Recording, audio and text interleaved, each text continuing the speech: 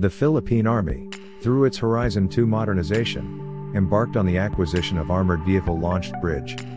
Project is known as Combat Engineering Equipment Lot 1, Armored Vehicle Launched Bridge, AVLB, acquisition with approved budget of 1.6 billion pesos for 2 units. The project was awarded last December 2019 to Israel's Elbit Systems Land and C4I, and Israel Military Industries joint venture, with a contract price worth $27,727,188 officially converted to $1,407,459,790.10 pesos.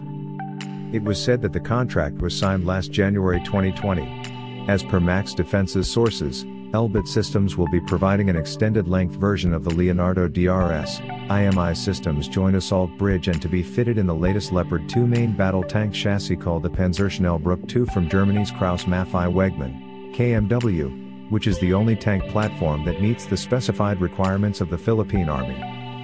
The Joint Assault Bridge is a scissor-type bridging system with a military load capacity, MLC, rating of MLC 85, which means it can withstand loads of up to 85 tons. This means it can support even the heaviest main battle tanks that weigh around 65 to 70 tons. Leonardo DRS is the prime contractor, while Israel Military Industries, IMI, is one of the main partners of the project and development of the bridging system. With Elbit being the winning proponent, it is also expected that the vehicles would be equipped with new communications equipment using Elbit Tadiran's product line, which Max Defense believes that E-Link's mobile ad hoc network communication system will be included.